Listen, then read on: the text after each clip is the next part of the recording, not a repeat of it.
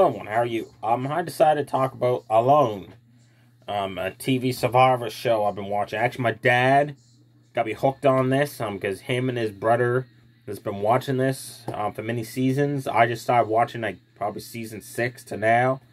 I like it. I'm actually a cool fan of the show.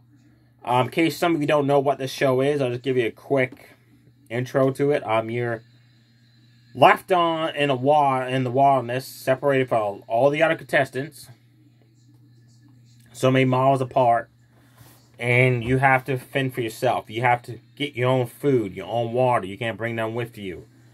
You're only allowed to choose 10 items. Like, a lot of them choose a bow and arrow and a hatchet or a hunting knife.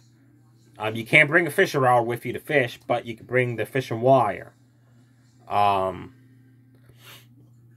Each of them is given a walkie-talkie, which you can call in case you can't go no more. Or in case one season, one person, she had a bow and arrow, was ready to shoot something, and she slipped, and the arrow shot right through her leg. So she had to call and be sent out because she was injured. The other person just was like 80 plus days in the wild by himself, and he just couldn't do it no more, and he was missing his loved ones and his family, and he called it quits.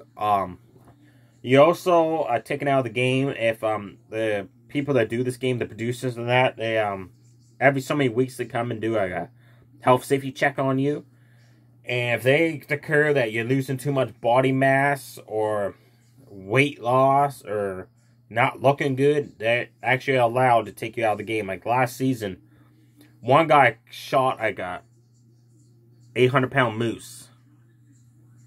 And they actually said on screen it was 800 pounds. And he had a lot of moose meat. And he was just eating off of that for like 80 plus somewhat days. And then they came to do the self-check, and he had lost a lot of body fat. And he didn't understand why. And the producers on the show said because moose meat isn't fatty. It doesn't have enough fatty tissues on it. So they're giving him a warning. He has so many weeks to get his fat increase. Another guy ended up losing 80% of his body weight because he was just starving himself to death because he could not find no food. Was having no luck. He tried to snare some rabbits and that, and try to catch some squirrels, and like I say, he was having no luck. So his vital organs were in danger next. So they took him out of the game. This season, there's 10 contestants. You're separated in Grizzly Mountain, which is known for having an overpopulation of grizzly bears. They're separated many miles away from each other, so they all got their survival gear with them. You meet 5 contestants this season. You meet Tim. He spent the first 3 out of the 5 days building a shelter. And did not go after food and water. You meet Rose. Her makeshift shelter is one of the craziest shelters I've seen yet on this show, folks. It's just a tarp on a tree branch. That's about it for now. She found a lot of wild berries, which she said was good for you to eat. Apparently it's good in vitamins. She ate so many of them, she got sick. And was about to tap out, call for assistance, because she was so nausea, vomiting. But she stuck it out. She's still in the contest. You meet Clay. I like him. And you meet Matt. And you meet a guy named Baiko. Baiko I don't like. All right off the top of the bat. Every season, folks, there's a guy or a girl on the show and they're so cocky, so full of themselves. This is him. By far. He's in a rock and roll band. He does something else for a living. And he already is screaming at the top of his lungs. Lyrics. There was some rainwater, and he basically drank the dirty rainwater off of his tarp that was full of like leaves and bugs. Ugh. And instead of building a shelter, he spent 5 days forging a hunting knife and putting a nose piercing with a bone from an animal he caught. Yeah. I can't remember, folks. I'm sorry. It was Jordan or Clay that came across a mountain lion. And they had an intense stare down. The mountain lion left. Matt. He's the very first contestant that comes across the grizzly bear.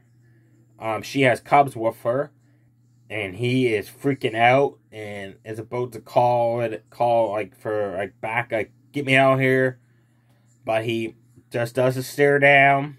The grizzly or cubs leave, so he's still in the game. Tim is the first contestant to tap out.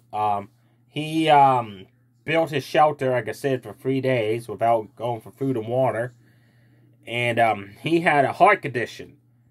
Well, at the 6-day mark, he was having an anxiety attack and chest pains. And because of his heart condition, he knew what these symptoms were. I'm going to have a heart attack here. And he was in not a good shape. So he called and they airlifted him out. He spent 6 days. 4 days in the hospital, I'm sorry.